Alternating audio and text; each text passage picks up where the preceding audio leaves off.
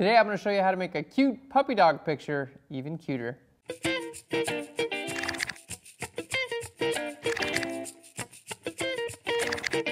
Hey guys, and welcome to Phlearn. My name is Aaron Nace. You can find us on Twitter at Phlearn. We're on Facebook too. We're on all of them. Just type in Phlearn to the interweb and you'll probably find us.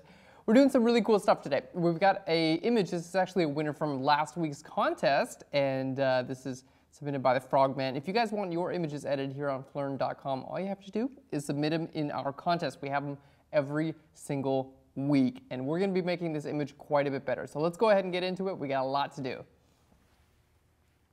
All right, so here's our image by Frogman, and this is a picture of a corgi, which is awesome because we actually have a corgi here at the studio as well. And there are just a couple of things that I think maybe we can work on in this image just to make it just bring out a little bit of the color and brightness and things like that. So one of the things is our shadow areas. These shadow areas here in the bottom are just a little bit too dark, so we're going to work on bringing these up in brightness a little bit. And then I really like this light. The light coming back from, whatever the, sunlight here on a foggy day is really nice, and we're just going to kind of enhance that as well. And with that, we're going to work on colors here in the foreground, and we're going to sharpen our corgi's eyes and make him really pop out, and then we're going to add a little bit of blur to the image as well. So just kind of like general stuff today, but you're going to see it's going to make a big difference in the final image.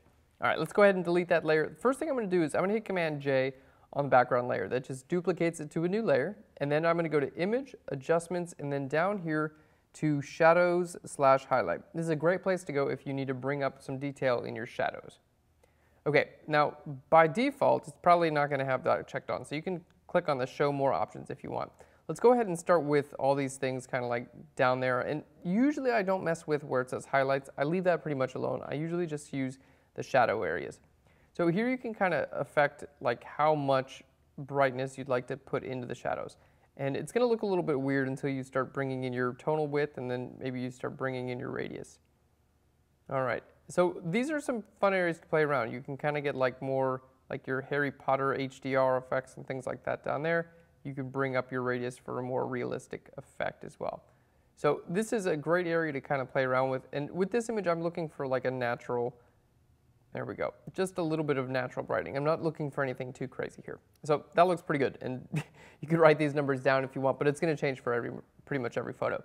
Now if you find you want a little bit more color in your shadows, that's where your color correction comes in, and you can kind of bring that up as well. So you can see here the shadows are kind of like a little bit desaturated, and there we go. Shadows are a little bit more saturated. So let's hit OK and see what we've got. So there's our before and the after. Basically just bring some of that detail back out from the shadows, which is exactly what we want. All right, the next thing we're going to do, I'm going to really play this up a little bit, that nice sun that's kind of coming from the background. We're going to grab a curves adjustment layer. So adjustment layer, go down to curves, and then let's pump up our red channel. This is kind of, it's an orange color back there anyway, so we're going to make orange. You can do that by pumping up your red channel and then go to your blue channel and then pull that down a little bit. And that's going to make a nice orange. Okay. So here's our orange. Now the next thing I want to do, I just want to make sure, I don't really want this to affect my whole image. I want it to kind of be like a sunburst out from our light source here. So on my layer mask, I'm going to hit Command I, which is going to invert that layer mask. I'm going to hit G for my gradient tool. We're going to choose our, right over here, we have the foreground to transparent. That's just going to go from the foreground color to transparent. Hit OK, and then we're going to choose the radial gradient. So it's just going to be, round instead of a linear gradient. And the foreground color we want to be white. So basically I'm just going to be making white to transparent on this layer mask, which is going to make this nice orange color kind of stem out from there, and it's going to look good. Well, hopefully it's going to look good. I don't really know, but basically we just want to click here in the middle and kind of drag out. There we go. And you can see here's what our layer mask looks like, right? Just pretty simple. Let's just undo that. If you make a smaller one, you can see it's really only affecting that area. That's what your layer mask looks like. You can drag it out a little bit larger, and that's what your layer mask is going to look like. So it's really up to you as far as like how much effect you really want to bring out. I think that works. It looks pretty good. Now the other thing that's kind of like a bonus here is it's bringing in this light color from the background, and kind of like that nice orange. But our puppy is also this orange color too. So it's kind of like bringing out some of the natural color in the puppy as well, which I like. I think it looks pretty good. So that looks great. The next thing I want to do, we can see there's like some of this haze back here in the background. That's really, really cool. It gives a really nice effect, and I just kind of want to play that up even more. So I'm going to grab a new layer. Let's just grab a new layer, grab our brush tool, and I'm going to choose just a very large soft edge brush, and hold Alt or Option. You can just kind of sample colors, and you get your like color sampler wheel here.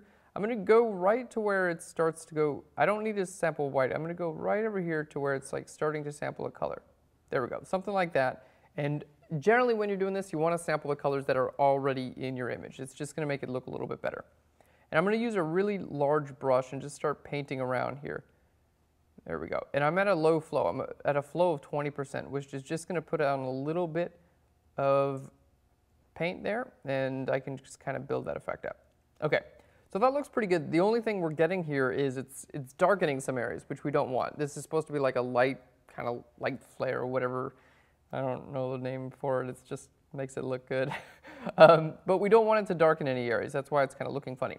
So we're going to change the blending mode of this from normal down to screen, and that's going to only lighten things. It's going to make sure everything's not getting darker. So turning this off and on, you can see it's just kind of like that nice effect there. It just kind of like makes things a little bit brighter and gives you that whole like, you know, there's atmosphere in the air and things like that. If you don't want it on an area, just use your eraser tool or a layer mask or something like that. Let's grab our layer mask here, and I'm going to paint with black on my layer mask just over top of the ear real quick, just like right there. There we go. So we can still bring in some more, bring in that detail of the ear. All right, and we'll paint it back over top of there. Okay, cool. So this isn't something that obviously you don't have to do this sort of thing. It's just a style choice, but in this case, I think it kind of helps out and makes everything look pretty cool. Okay, the next thing we're going to do, I'm going to grab an adjustment layer. We're going to play with this grass color a little bit. So let's go to a curves adjustment layer. I'm going to go to our green channel and just kind of pull that up a little bit. And don't worry if you don't get the color perfect here. I just kind of pulling that up right now. We're going to go back and change it in a little bit. But first I'm going to hit Command I on my layer mask and then paint with my brush tool. And I'm going to bring my flow up to about 80%. So you can hit Shift 8 to do that. And kind of just paint this into the grass. I don't need to be too incredibly precise here. Just kind of painting it in there. And then I'm going to hit X and choose a really large brush with a lower flow and then kind of paint that down. So we have a nice fading of the background color to this green. Okay, now that green is way too much. It's obnoxious and it just really doesn't look good. So then you double click right over here and then you can go in and say like maybe it needs a little bit more red or whatever have you. So this is, you know, you don't want grass that looks like that obviously. So this is where you can go in and do the fine tuning even after you've worked it in with your layer mask. So just showing the before and after there. And that might be a little bit too much, so we'll just bring down our opacity just a little bit more. All right, that looks pretty good. Okay, so the next thing, we're almost done here. The things I want to do, let's go ahead and sharpen up our dog's eyes. It's going to help you kind of like look directly at the dog. And then I think we're going to put some blur in this image because it'll just be fun and I want to do it. All right, new layers. So Shift Option Command N and then Shift Option Command E will make a stamp visible layer, and that's just kind of like a duplicate copy of everything you see. So it's on its own layer there, and that's a great way to do any kind of sharpening, things like that. So I'm going to hit Shift Command U to desaturate this, because when I sharpen, I don't want it to affect my colors. And we're going to change this from normal down here to overlay. So it looks really weird now, but if I just zoom in there, well, sometimes I like to sharpen from being zoomed out, actually, because you kind of get an idea of the whole picture. So we'll go to Filter, Other, and then down here to High Pass. And the High Pass filter, this is actually what does, that's what's going to do your sharpening there. Okay, let's just choose something. It really doesn't matter what you choose here. You can always go back and undo this and try again. Something right where it starts to exaggerate your features, things like that. So let's hit OK. And turning this off and on, you can see there's the before and the after. But especially with this sort of thing, I don't necessarily need this visible everywhere. So I'm going to put a black layer mask on it. Hold Alt or Option and click on the layer mask. And then I'm going to paint white with my paintbrush right over top of the eyes. There we go. A little bit of like whiskers here and things like that. And what this is going to do is it's going to sharpen these areas, but it's going to leave everywhere else unsharpened. There we go. So turning this off and on, you can see it might look a little bit subtle. Let's just zoom in so you can see a little bit more.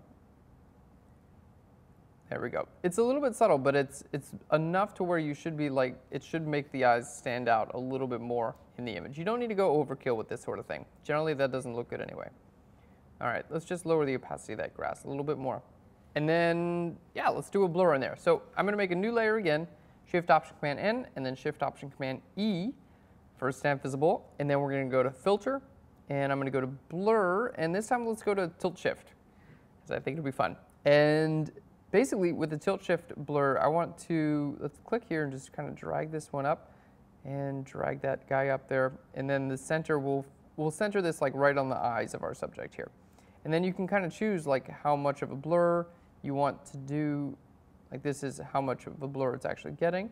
And there we go, something like that. And then this level basically chooses like, how's it gonna fade away? So this area is not getting blurred at all from here to here.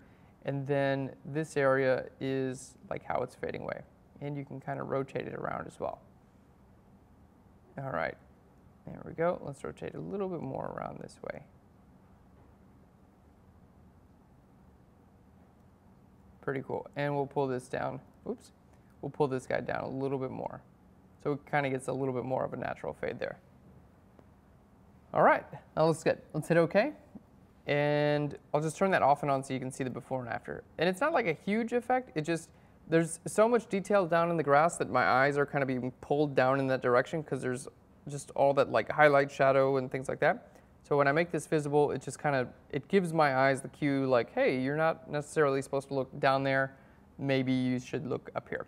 And last thing I'm going to do, let's just grab a curve adjustment layer. I'm just going to bring this up just a little bit, hit Command I on that, and then we're going to brighten up our subject a little bit. So we're just going to paint white right over here on top of our puppy's face. So nothing crazy, just a little bit of brightness right over here just to make sure that we're looking at the right part of the image. And there we go. That's awesome, awesome photo. So I'm just going to shift click all these layers and hit Command G to group them together. So we can see that it didn't take a ton of time. And here's our before and after. So there's the before. Still a great photo. Just kind of like it had it within it to be a little bit more compelling. And then the after. If you guys wanted to lower these effects, all you have to do is take either your entire group or each individual layer and lower the opacity. But I think that looks pretty good. So you can see from taking already a really, really great photo, take it to the next level in just a couple of steps. And that's it. Guys, thanks so much for watching Phlearn. I hope you had a fun time with me hanging out today. And yeah, just remember, if there are a couple colors in your image, this case we focused on the orange and then on those greens, just kind of like figure out where they are, especially if they're in two different parts of the image, and kind of bring them up and have them work together a little bit more. And it's just going to kind of make everything brighter and happier and sunnier and better and more fun. Thanks again, guys. I'll Phlearn you later. Bye, everyone. Hi guys, Kat from Phlearn here. For more information on our episode, please check out our website at www.phlearn.com. Also check out our latest photo shoots, which include turning a woman into a chocolate bar, making an epic burger, and lighting a hand on fire. If you want a free tutorial, please sign up for our newsletter because it's a free tutorial. It's awesome.